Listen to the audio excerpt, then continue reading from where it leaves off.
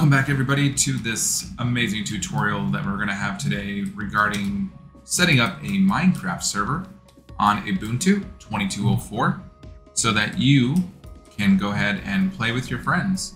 Let's get started.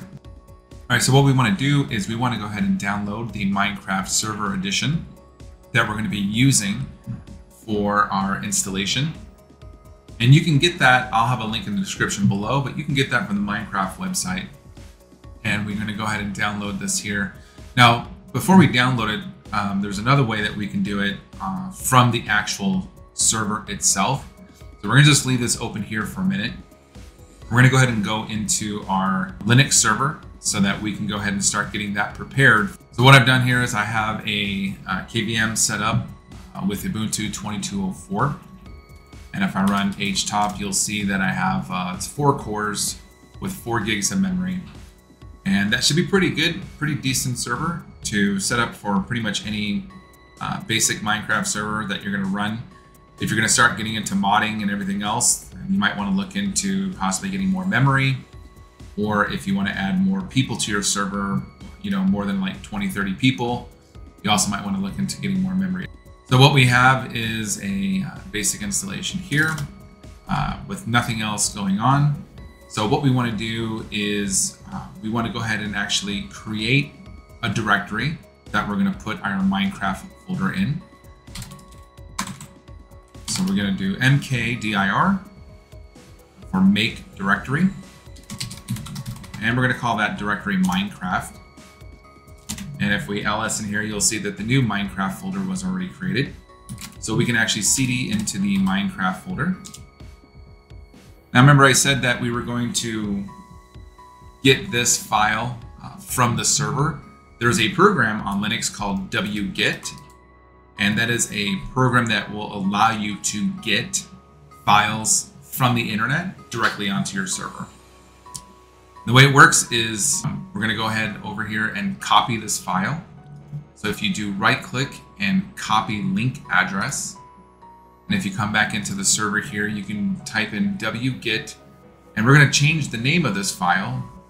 So we're going to do wget-O, and then from there, we get to name it here. We're going to just name it Minecraft _server. And the name or the version, so we're just going to do 1.20.jar. And then after that, we can paste in the address, just like that. The reason why we're naming it something different is, as you can see in the URL, the name of the file is just server.jar. We don't want to just name it server.jar. We want to name it Minecraft server.1.20.jar. So just go ahead and click enter. It's going to go ahead and download that file for us. Give it just a moment to finish the download there. Perfect. Now if we take a look in the directory, you can see that it now has the Minecraft server located in here as well. So the next thing that we want to do is, of course, this is a Java edition of Minecraft. So we want to make sure that we have Java installed on this box here. You can do that by typing in java-version, and it'll tell you whether or not Java has been installed. And in this case, it looks like the word Java is not found, which is an indication that Java is not installed on this box here. So what we want to do is we want to install Java. The version of Java that we're going to install is 17. So what we want to do here is we want to type out sudo apt install. Before we do this, we want to make sure that we have everything up to date with the system. So before you do any type of installations at all for any packages, you want to make sure that the Linux version that you're using is up to date. So the best thing to run first is going to be a sudo apt update and sudo apt upgrade.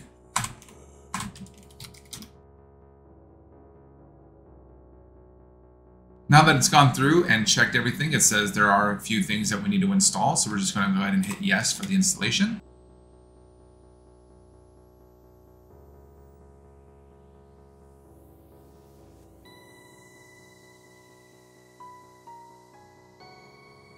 And now we are going to go ahead and finish with the installation of a couple of things like Java, for instance, and screen, which I will explain later on what we need that for. So we're going to do a sudo apt install, and we're going to download OpenJDK 17. And if you tab 2 times, you'll see all the available packages that you can install.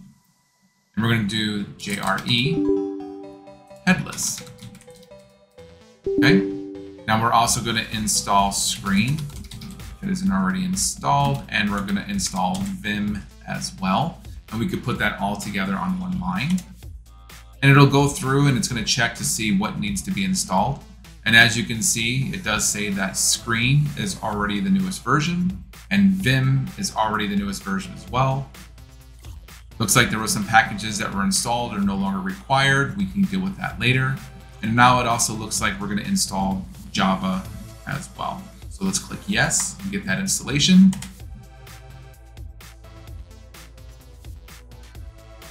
All right, now that we have Java installed, we can take a look and see what version of Java we're using. Remember how we did that earlier? We typed Java version. Now it'll tell you that we're using Java version 17. So that's exactly perfect. That's what we need.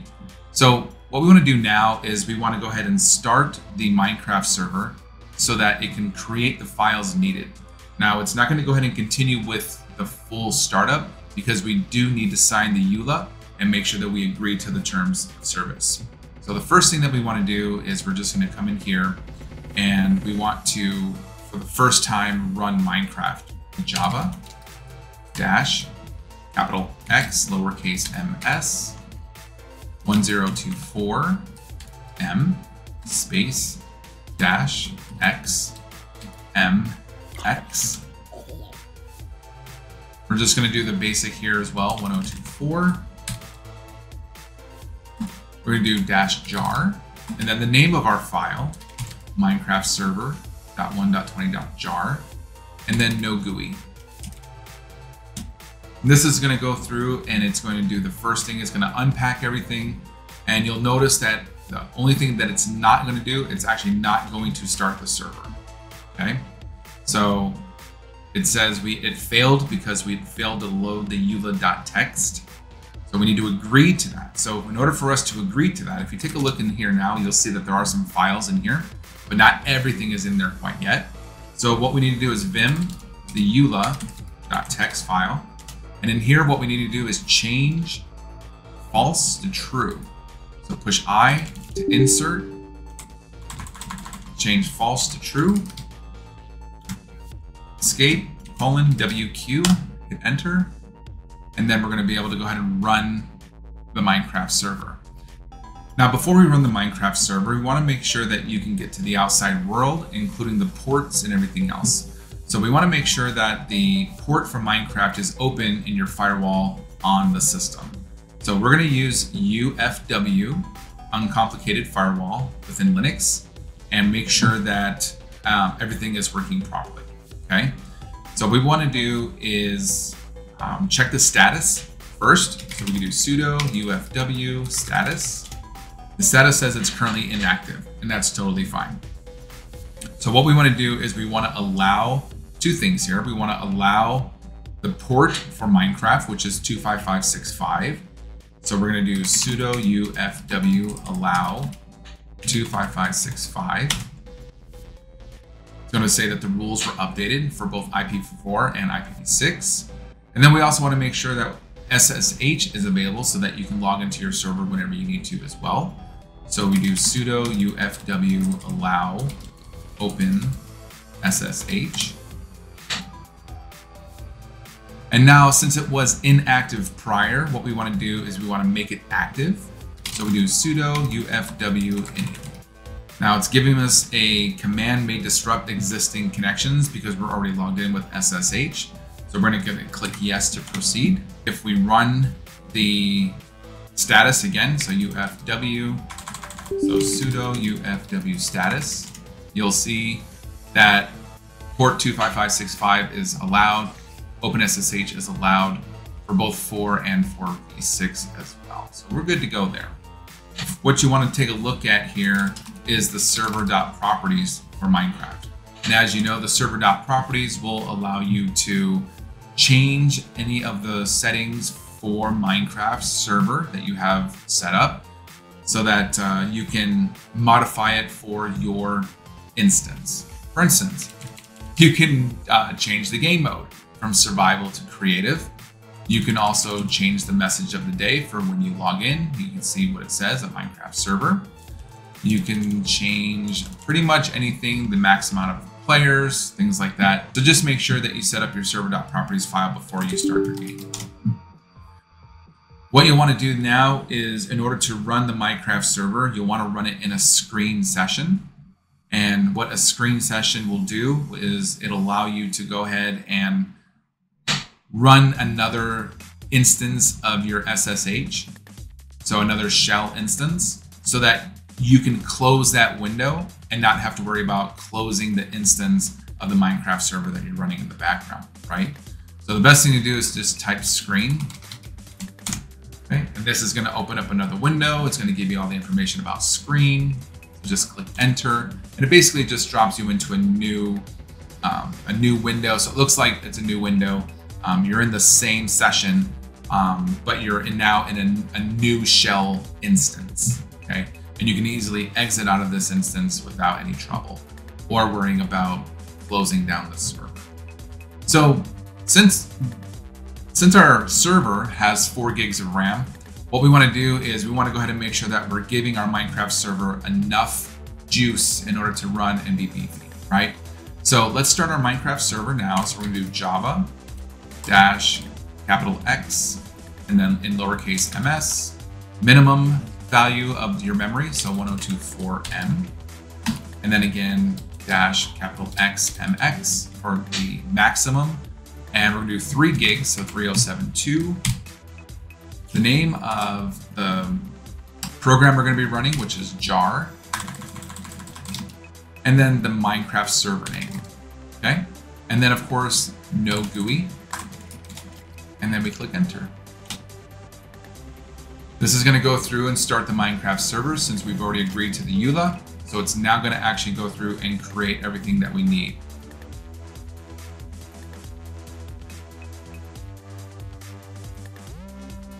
All right, so now it's done, as you can see down below. Okay. Now, in order to exit out of this window so that you don't accidentally close it down, you don't want to click the X because that'll actually close that session. So you can hold down the control key on your keyboard and then tap the letter A, let go, and then tap the letter D. And that'll get you back where you are right here, okay? Now, if you ever log back into your server and you want to go back into this screen session, you can do screen and then to reattach -R or resume. There you are, Control AD, and there you are.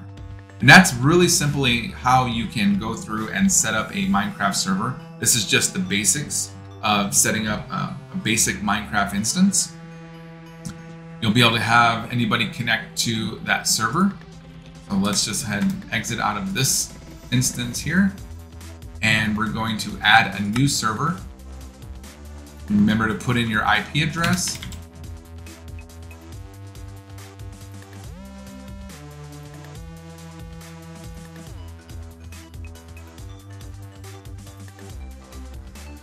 All right, let's go ahead and log in here. Multiplayer, our server, give it a second to ping. There we are. You can see the new server here that we just created. So let's go ahead and log into that server. One thing I want to show you here, so let's make this a little bit smaller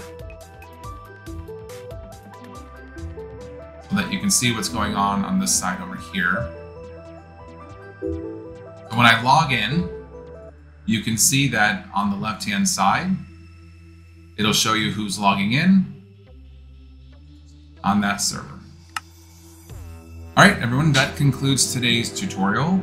Simple instructions on how to set up a Minecraft server using the latest version of Ubuntu and the latest version of Minecraft. If you guys have any questions or comments, please leave them down below. We'll see you next time. Take care.